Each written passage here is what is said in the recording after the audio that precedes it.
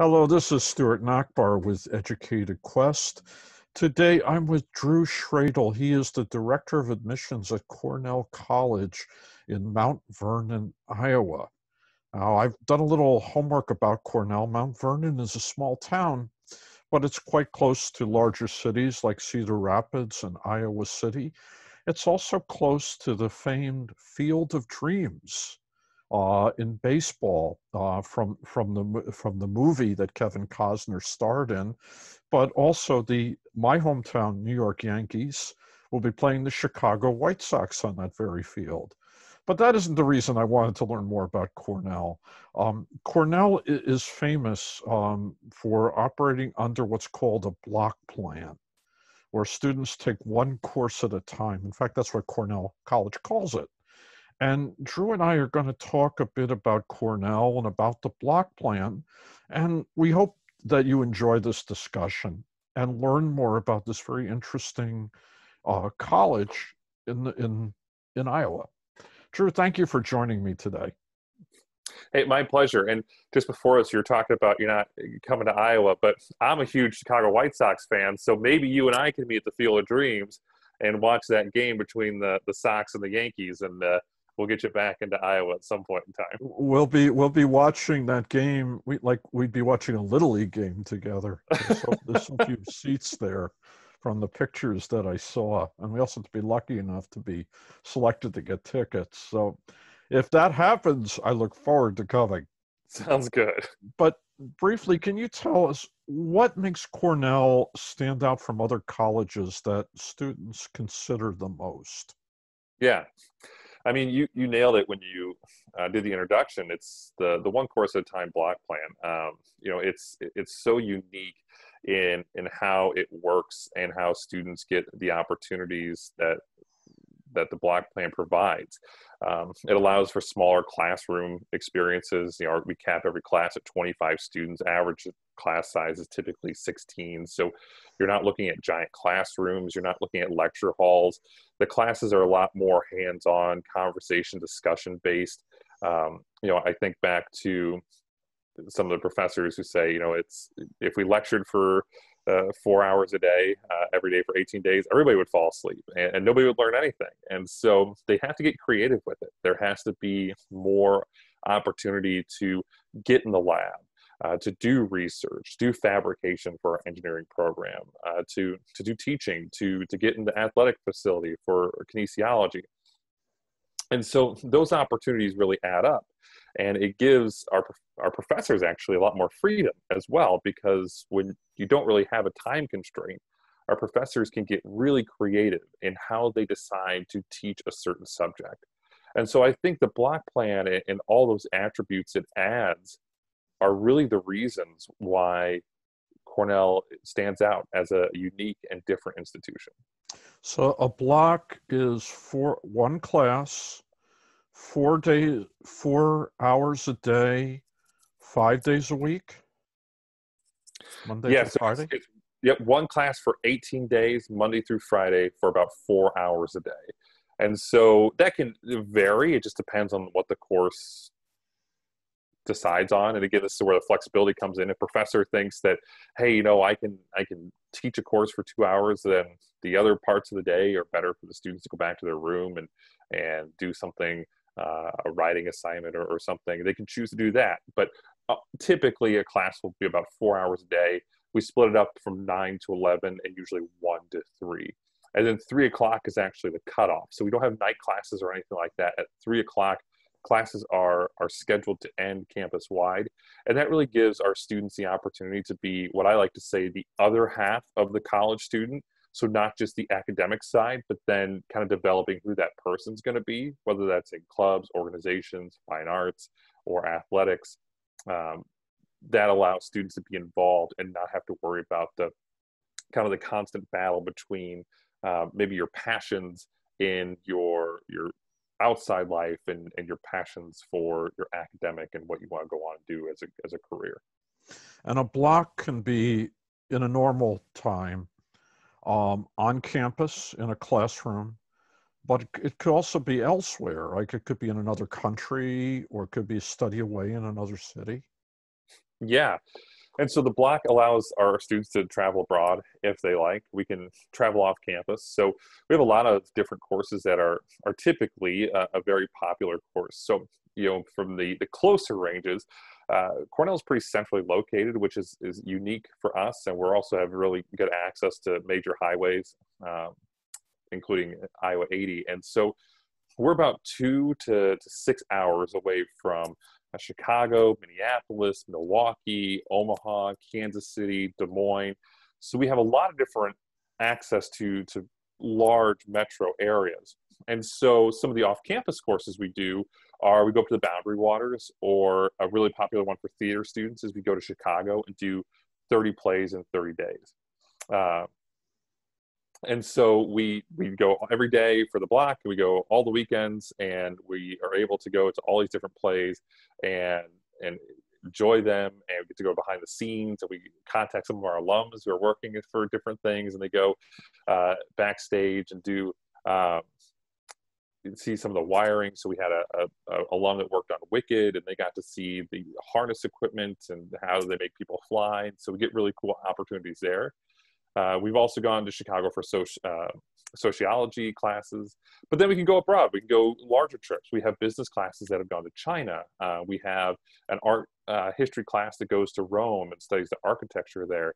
And then we have probably our most popular course that everybody gets jealous about, which is our biology course that goes to the Bahamas or Belize every February. And so the uniqueness about that is not even just so much the course and allowing our students to only focus on that one course when they study abroad, but there's also some other benefits to it. One of them being that we try to find times when it's an off travel time. So it's a little bit cheaper on some of those flights. And the other thing too is people listening to this might know schools that have like a J term, January term, or a May term. Those are really popular times where semester schools kind of do a one block experience. But a lot of schools have those. And so the example is for our Bahamas course, we travel to an island that is popular among a lot of institutions. And they all go in January. And so it's a very small island and a very small research facility that all these different schools have to share because they're all there on their January term, and this is the only time they get to go.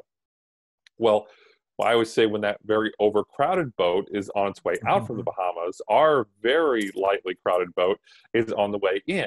And we get that whole island and the research facility all to ourselves. And it allows our students to all have the opportunity that maybe not every student in those January term classes get. When you're on that island versus being in Chicago or on campus, is the 9 to 3 a little different? It's a little bit different, but I think, the students like that because it's, the 9 to 3 in the classroom is going to be, it's going to be a classroom setting. There's still things you're doing with lab work and whatnot, but I think when you get out into the field and you go to Chicago or you go to the Bahamas, I think our students are a little bit more willing to work a little extra time. But that doesn't mean they don't have fun. If you're scuba certified, our professor who goes to the Bahamas will take you scuba diving, and there's definitely time to be able to go run around the beach. And actually a cool thing is in the past we've taken other courses down to the Bahamas with our biology course, and they've gotten down and sat together and talked. So we had an anthropology class that went with our Bahamas course, and there's plantations on this island. And so our anthropology course went out and studied these plantations. They got back and they sat down, they talked about, this with the biology course, and they might find something cool that kind of connects the two things together. So there's a lot of different cool things they can do, and a lot of fun, I think, that they have as well. Can internships run in tandem with a block or actually be a block? They can, yeah. And so internships are definitely something that students can do during a block and only do that internship during the block if they like, or they can also work in tandem. So I've had students who have worked for our tour guide program who have been pre-vet, and they did an internship at a veterinary clinic just north of Mount Vernon where Cornell is located. And they did it while they were a student, while they were in the classroom. timing wise, it's going to be a little bit different because you're going to be in class and you get out of class. And there's going to be maybe only a few hours that you can do the internship. But you can also say, hey, I'm going to take an internship for a whole block. And in that point in time, you say, block 3, I'm going to do an internship somewhere. And you can do that. And we've actually encouraged internships a little bit more. So we actually reimagined the liberal arts at Cornell College here recently. And a big part of that is what we like to call ingenuity in action. And that's where we encourage students to do 2 different areas of ingenuity. That could be civic engagement or service. It could be creative expression. So it could be a theater or art major, global connections, leadership, professional exploration, where the internship part really is involved, or research, and where students will do a research project with a professor or something. And we ask students to do 2 of those different things to complete their liberal arts education at Cornell College. And then once you do that, along with the other courses and everything, all of our students put together a portfolio. And then at the end of the year, they can really see how the liberal arts influence their education. And so when they go to job interviews or they apply to jobs, they can explain, yeah, I'm a biology major. I took an art course, but this is why that art course was so important to my biology degree. And so, again, internships are an integral part into our ingenuity in action and our reimagining of the liberal arts. You bring up an interesting point, particularly with the student working at a veterinary clinic. The health professions and education are 2 professions where students who expect to enter the field or go on to graduate school have to do certain numbers of hours in a clinical or a volunteer or a practicum kind of setting. And so do most of the students do that to fulfill credits, or do they just do that outside the block and try to manage their schedules to acquire those hours? Yeah, for the pre-med, the pre-professional programs in the medical field, it'll depend on the student. If a student brings in certain credits, they may take it just for a block and just solely focus on that one block doing that. Some students may do it during classwork if, say, especially athletes will sometimes try to do that during blocks throughout the year, and they won't take a single block off to focus on it. And sometimes students do a combination. Sometimes students really love doing the internship and they'll continue it after they take that block where they only focus on it. As far as education goes, it's actually a part of our curriculum. So students will take 3 to 4 blocks where they'll purely student teach, and that's all they'll do for those blocks. And so that's actually built into the curriculum for our education department. What makes a Cornell student stand out to go through a schedule where a class is that intense for 18 days? So students who succeed really well are students who are constantly curious, who want to learn, who want to keep pushing forward. We became test optional 5 years ago, prior to kind of everybody else being test optional, because what we saw was that test score was an okay indicator, but GPA was a much better indicator of success at Cornell. And the reason for that was because GPA showed how hard a student wanted to work. And if a student worked hard and can show that in their classroom work, the course selection they took, their grades in those courses, that was an indicator that a student could be successful on the block, and that they could come and take these a little bit more intensive courses. We also get students who just like to focus on one thing. It's sometimes one course time is misconstrued as easier, right? Well, I focus on one thing, so it must be easier. And that's not really the case.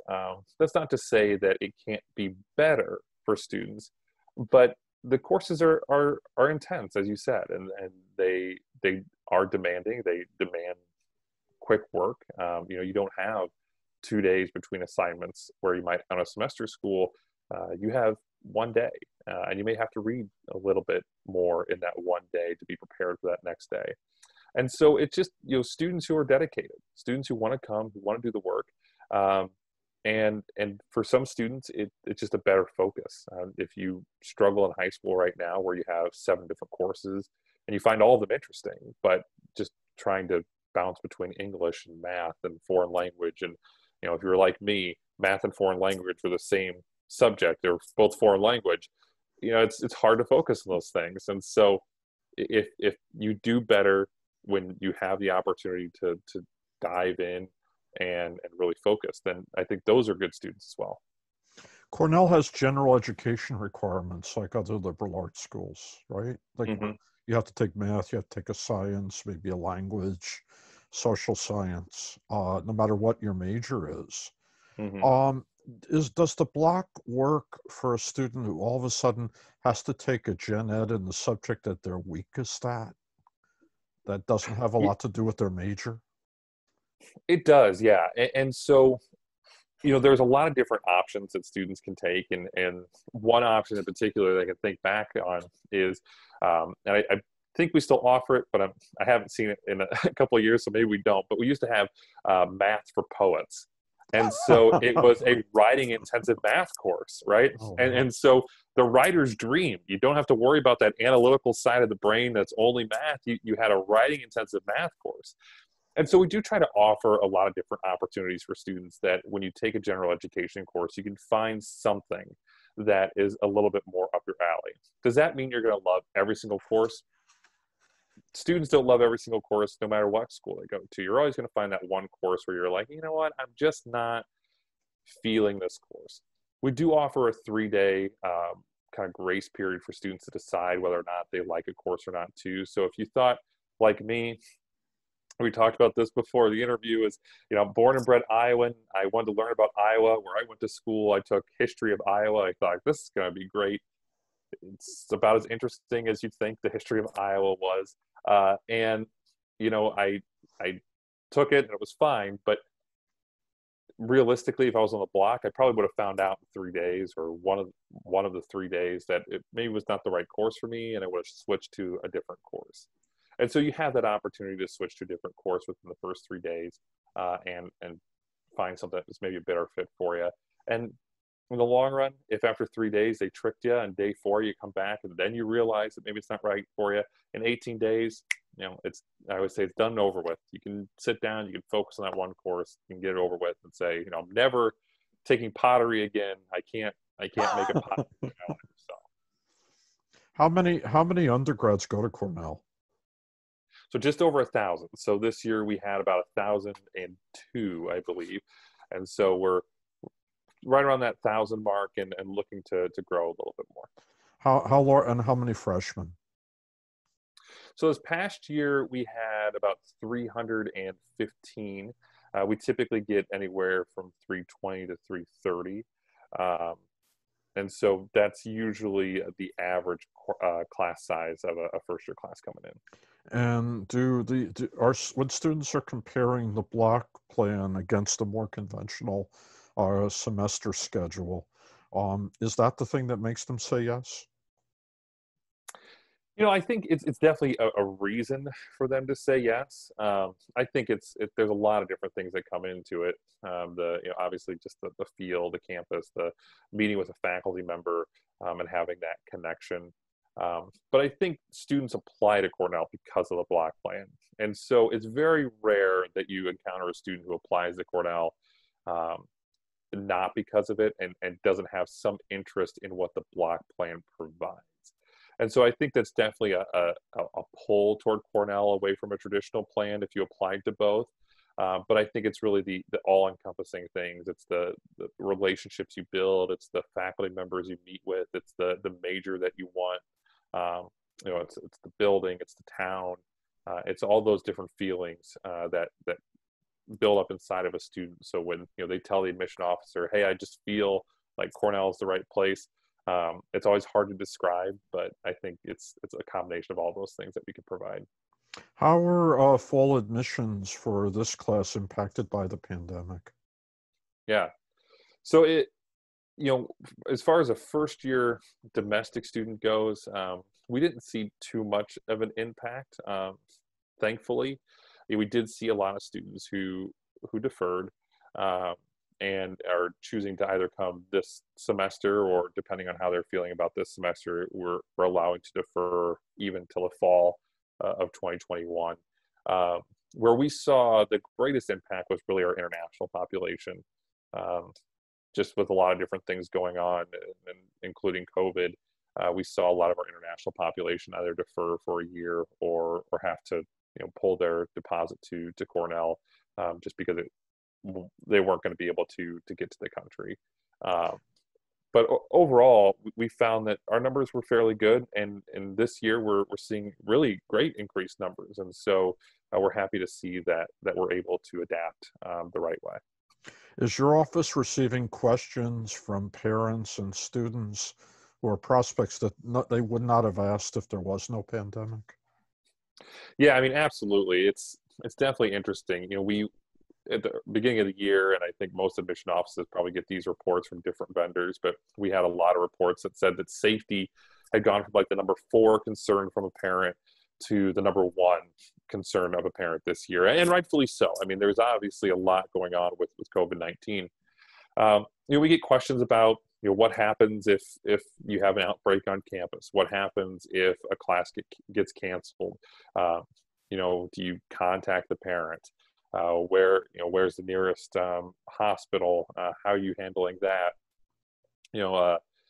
Financial aid is obviously a huge question this year, just depending on what happens to the parents and what happened to them through the beginning of COVID.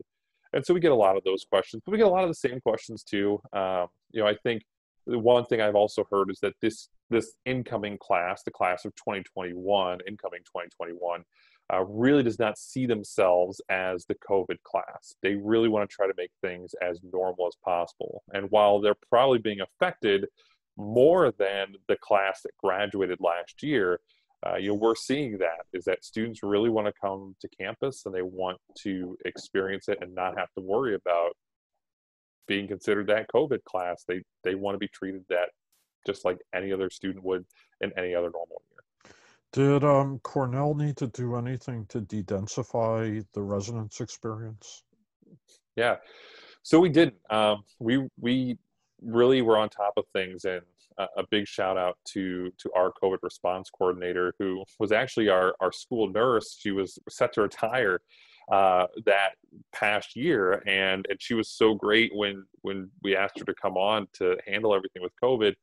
She stayed on as our COVID response coordinator, and we really thought it out through the year, through the summer, and tried to figure out the best way of doing things. And we were able to still have students have roommates. We felt that from a psychological and emotional point of view, through residential living, that having roommates was really important.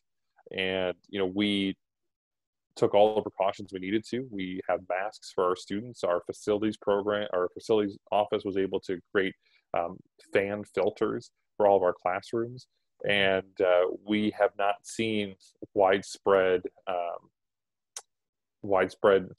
outbreaks or community spreading at all. We have no cases as far as now that are related to classroom exposure.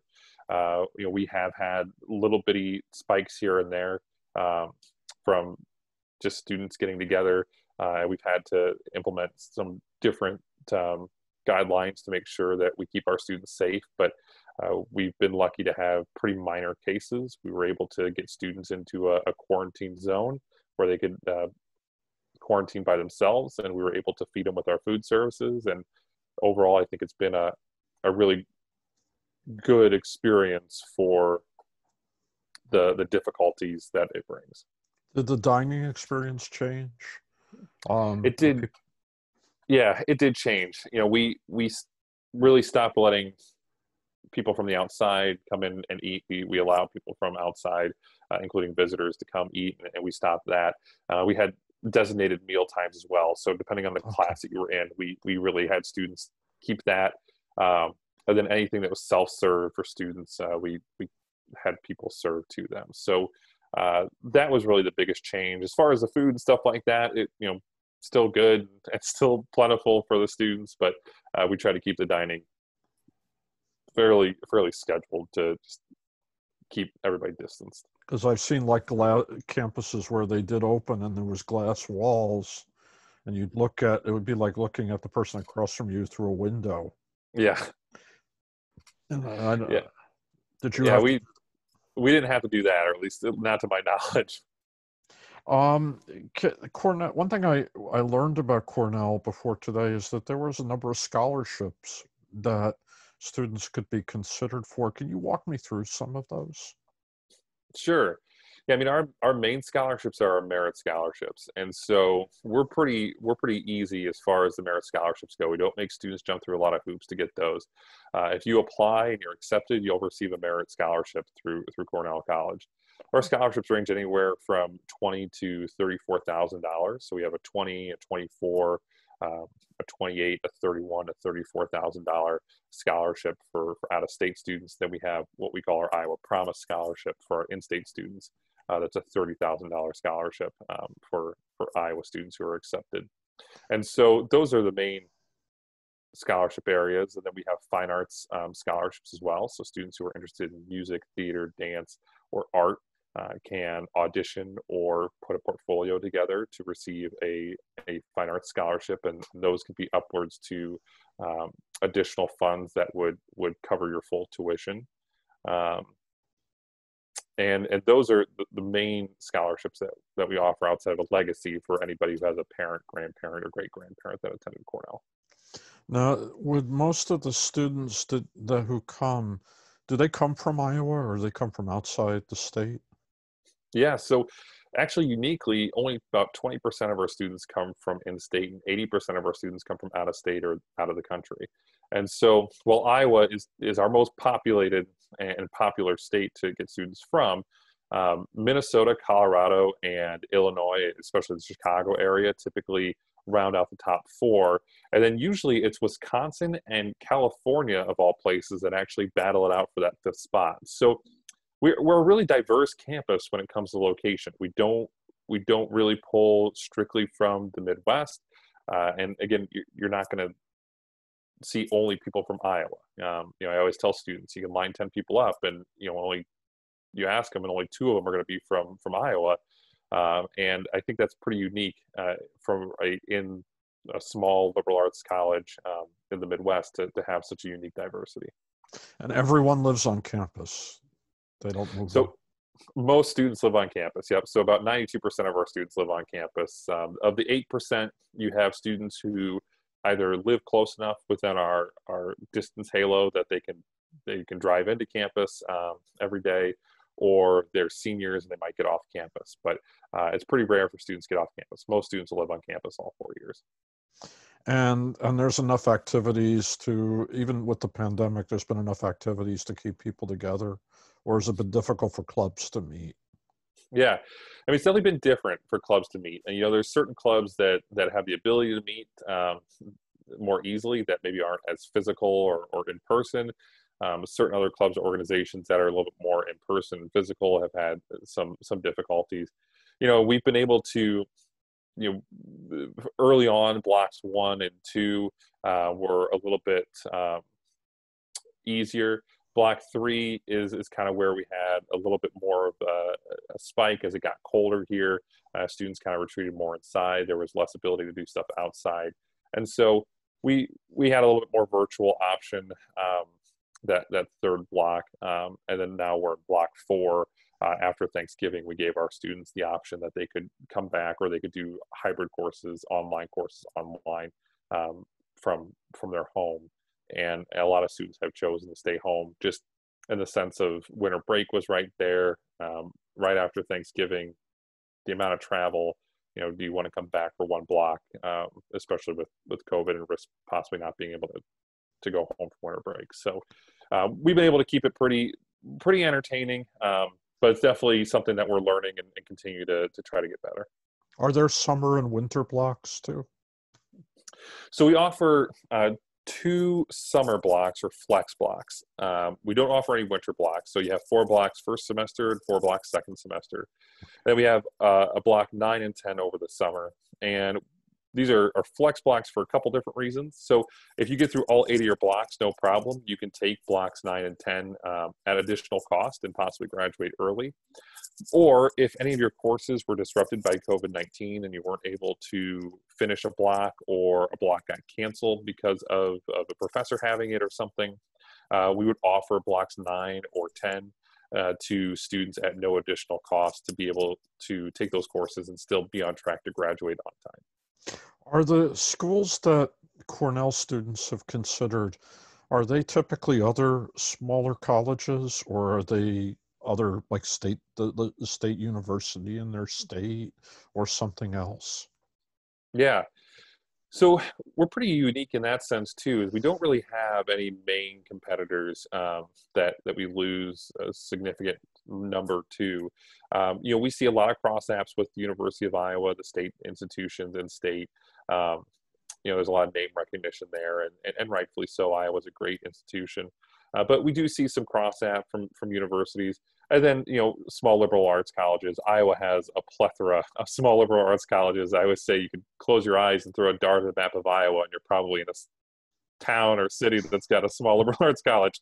And there's a lot of great options in state, but we're part of different organizations, CTCL, Colleges That Change Lives.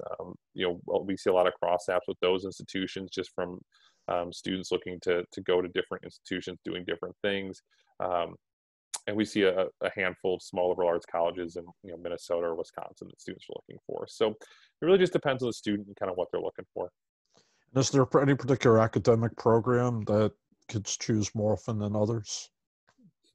So we just did a very large project on campus where we added one of our first brand new buildings in quite some time, our Russell Science Center that houses biology and chemistry. So our pre-med program is a pretty popular program, especially because of that. We've seen some growth there. And also our engineering program. So we actually just got accredited for ABET accreditation for our engineering program. And we have our Bachelor of Science there. We've seen some rather large growth with that. And we actually renovated our old science building where biology and chemistry used to be our physics, math, computer science, and engineering building. And so we have a great new fabrication lab for our engineering students to be able to build and test different things. And so those are some of the more popular ones. Psychology is a very popular one as well. We do a lot of great research with our psychology program that students usually move forward with. Has the engineering program graduated students? So we have graduated some students, yep. And so in order to be ABET accredited, we actually had to graduate our first class. And so we graduated our first class of engineering students 2 years ago. And then last year we had our full year review of our ABET accreditation. And then this year, we got accredited with that. And I should add too, our business and engineering, or business and economics program is also really popular, including we just signed a new agreement with the University of Iowa that students who take our economics and business program at Cornell and graduate with a 3.25 GPA at Cornell will have preferential acceptance into the Iowa finance master's program, which is a 3-semester program. So we do try to make some agreements with different institutions like that as well. With the just going back to engineering for a moment, that's like a general engineering program as opposed to specialties like electrical, mechanical, civil. Yeah, it's more of a focus on mechanical and electrical, Okay. mainly mechanical, and then there is opportunity for electrical through our physics program, but mechanical is the primary focus of our engineering program. And are those students able to compete with students from, let's say, Iowa State or the University of Iowa for the same position? Oh yeah, absolutely. And I would say maybe even more so at a certain degree, just because you go to Iowa State, which is probably the more predominant engineering program, and you're a small fish in a very big sea of students. The same kind of idea with the pre-med program at Iowa. Everyone kind of goes there because they know, hey, I know it's a great med school, or hey, I know it's a great engineering school, but I always tell students that's the master's program you're talking about. You have to get to that program. You're looking at probably 5-6 years possibly. And so our students really in a 4-year program have done a lot in terms of being able to design projects. There's a lot more freedom. The biggest benefit of our engineering program is we have all this equipment that you get to use, and you don't have to ask anybody. If you're an engineering major, we have 3 or 4 3D printers, and so there's no, you don't have to talk to the professor if you can use it. You just go in there and do it. and you design things that way. Or you go into the fabrication lab and you're using drills and saws and all this equipment, and you can do that. You don't have to have somebody watching over your shoulder and making sure you have permission. You just have that opportunity. And while it's a growing program at Cornell, it's also still smaller in number than a giant university. So you're not competing with hundreds of students for that equipment. You get that. You have your time, and you can do whatever you'd like. Did any of those students who graduated opt to continue their education in a specialty? Yeah, I don't know specifically about engineering, but in general, about half of our students who graduate go off to complete an advanced degree. Pre-law is a fairly popular program for us. We have a nationally competitive mock trial team, and so that's where we get a lot of the students that go off to complete an advanced degree: psychology, pre-law, pre-med. Engineering, again, it's fairly early in the cycle there, so I don't know exactly where the trend is, if whether or not they're going off to complete an advanced degree or get a job. But I do know that we've had some students go off to get jobs in engineering right out of graduation. My last question, is there optimism on campus and within the surrounding community that life will become closer to what it was before the pandemic? Absolutely. I think what's really nice and has been nice about the block plan is that we have so much flexibility that we get to have. Due to the fact that you're only taking one course at a time, we're not having to rearrange entire 4-class schedules for students or figure out how you're going to do half of it in person or half of it online. And so, I think our goal is to return to complete normalcy as quickly as we possibly can. And I think that is the overall goal. We've been able to keep it as close to normal as we possibly can this semester, bringing students back, having hybrid courses. We have opportunities for visitors to visit on campus for new students as well. So we've been able to do that safely and keep our guidelines in check there. And so, we're trying to keep some vision of normal on campus as best we possibly can. But I think our faculty, our staff, our administration, we're all eager to get back to that point in time where you can shake hands or you can hug somebody on the quad or you can have lunch with them. And I know that's probably speaking for everybody, but I think we're eager to get back to that, and I think that we are set to do that as soon as we possibly can and can guarantee the safety. Drew, thank you for your time today, and I hope that everything returns successfully to what everyone at Cornell likes it to be and likes to see. Thanks, Stuart. I really appreciate the time, and for anybody who watches this and wants more information, they can definitely reach out to me at any time, and I'm happy to answer questions, whether it's somebody who is just trying to gather information about Cornell or somebody who has a student that they think the block plan would be a good fit for them. Okay. They could email me or give me a call, and I'm happy to answer any questions they have. What's your email so that they could reach out to you? Absolutely. So my email is dshradel@cornellcollege.edu. So D is a dog, and then SHRADEL @cornellcollege.edu. Drew, thank you again, and happy New Year. Thanks, you too, Stuart.